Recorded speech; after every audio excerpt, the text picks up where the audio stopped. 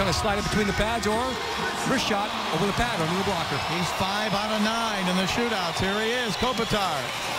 And it goes wide. Yeah, it looked like he was just at that moment. I've talked to Andre about this situation. He says there's a lot of times he doesn't make up his mind until the last moment. Looks like he's going to go to the backhand and try to softly go up top, and he just missed it. He just missed the move. And you can see the goaltender right there didn't do anything out of the ordinary, just staying in position. Kuznetsov, new to the National Hockey League, but we saw on the play he made previous to the goal by Ward, a real quick set of hands. Well, it'll be his first shootout attempt. 21-year-old rookie. Here he comes, Yevgeny Kuznetsov. He scores! Well, he kept it simple. He went back and forth slowly, but once he got to the point of attack, here's his second cruiser back across. You just make that little move at the last second. And all in one motion. At the end of the stick handle, you just flick it right to the net right away.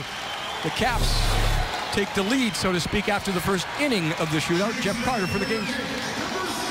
Carter is 2 out of 9 in the shootouts this year. Kings leading goal scorer in the regulation. Here's Carter.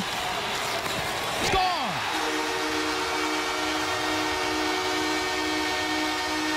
He had some speed.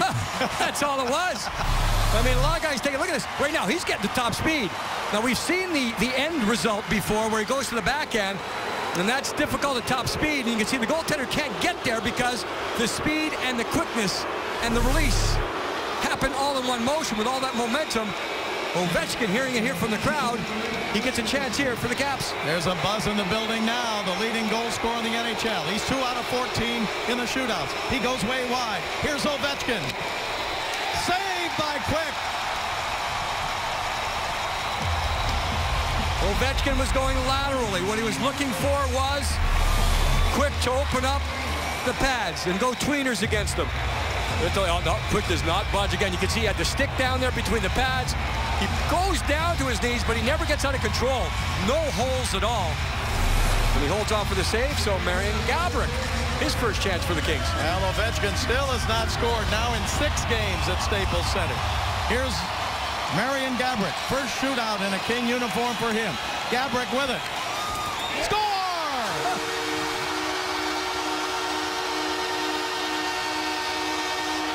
Back in the day, there used to be a guy named Jamal Wilkes who was silk.